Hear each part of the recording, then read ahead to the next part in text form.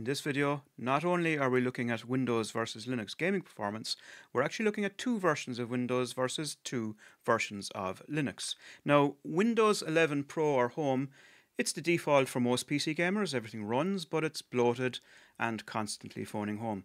Background processes and forced updates can eat into system resources, and for some, that's a deal breaker. Now, an alternative is Windows 11 LTSC, which is a stripped down version designed for industry use. No Microsoft Store, Xbox services, no feature updates for a decade. It's lean, stable, and ideal for gamers who want fewer interruptions and lower overhead, though some newer features like direct storage may not work. Now, Arch Linux with Openbox is as minimal as it gets. There's no bloat, no fluff, just a lightweight system that gives you complete control.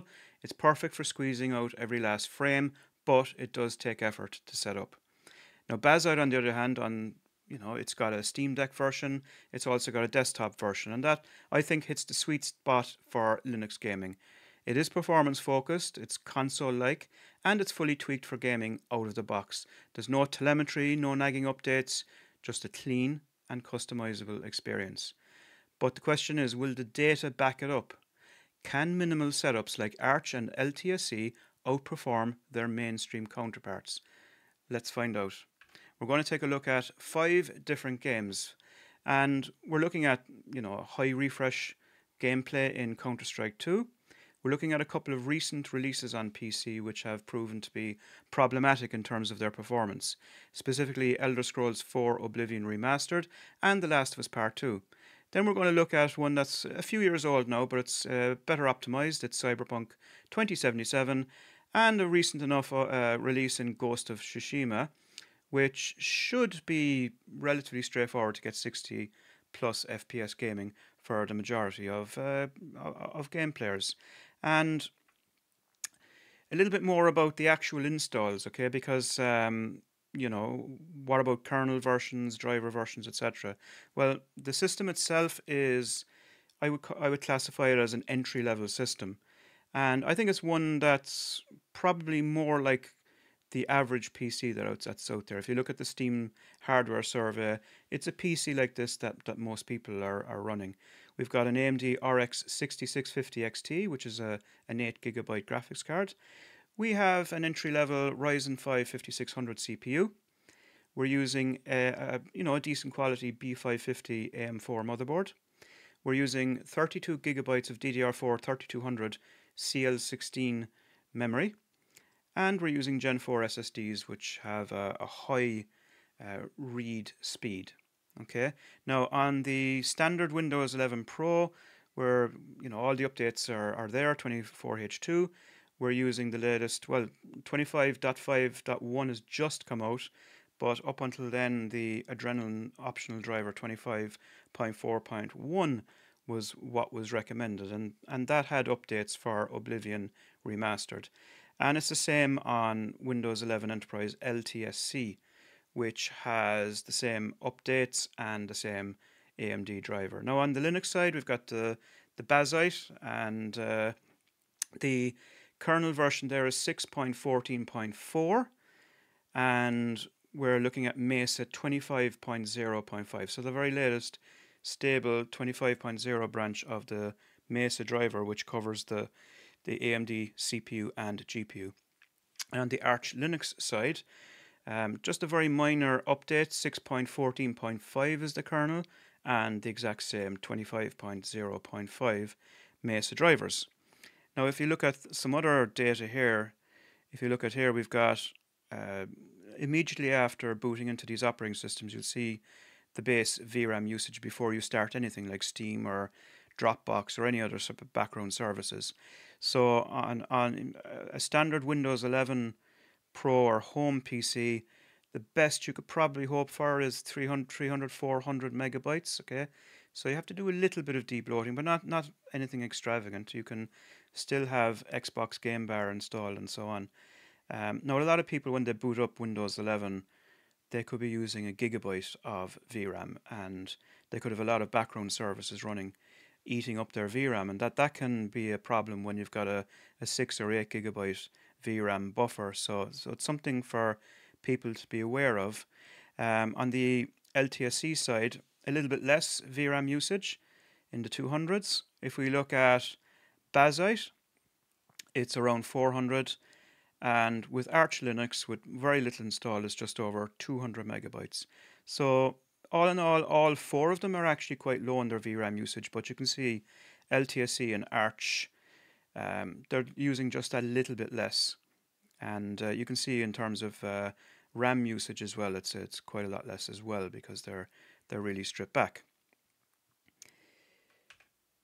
Now, when you do install Arch and this thing called Openbox, which isn't even really a full desktop, it basically just gives you the ability to draw windows. You know, like a terminal, for example. It will allow you to install Firefox and get it running, but it doesn't have all of the other bells and whistles that you expect from a modern desktop environment like KDE or GNOME or Windows, obviously. Whereas Bazzite does give you all those bells and whistles. It's a nice clean environment, but it does pre-install things like Steam, Lutris, the Heroic Game Launcher, all of things which you would have to install separately on Arch. So that's one of the advantages of Bazzite, and it does so while still maintaining performance and not having any real amount of backroom processes that should interrupt your gaming performance. I'll come to the charts at the end when I've reviewed all the performance, but for now, let's get into the videos. So we'll begin with Cyberpunk 2077. Now, I won't show side-by-side top-to-bottom footage the entire way. I will show side-by-side like this, Win11 Pro versus Bazzite, where Bazzite has a decent 4 to 6% better performance. But when it comes to the slimline versions, we've got LTSC versus Arch. Again, a little bit of a 3 to 4% advantage for Linux there with Arch. And which is the better Linux in terms of performance? Well, actually, funny enough, Bazzite has a slightly better performance here, but there's little to choose between them.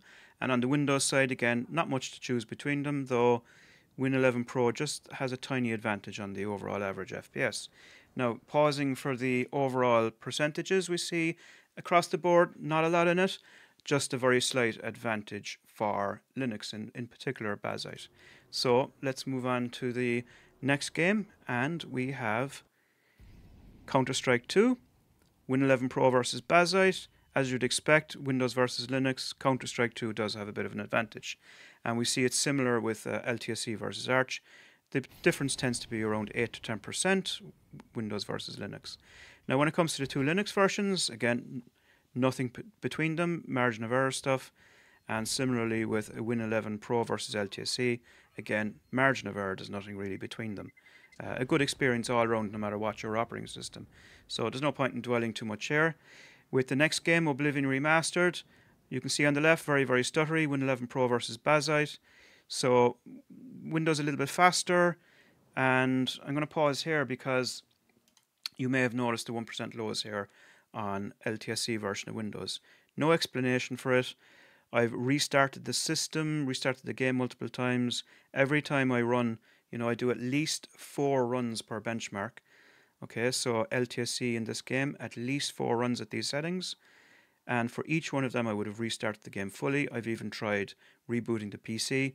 Didn't make a difference, sometimes in the teens, sometimes in the 30s, but overall average 25% on the 1% lows. Why is that? I'm not sure.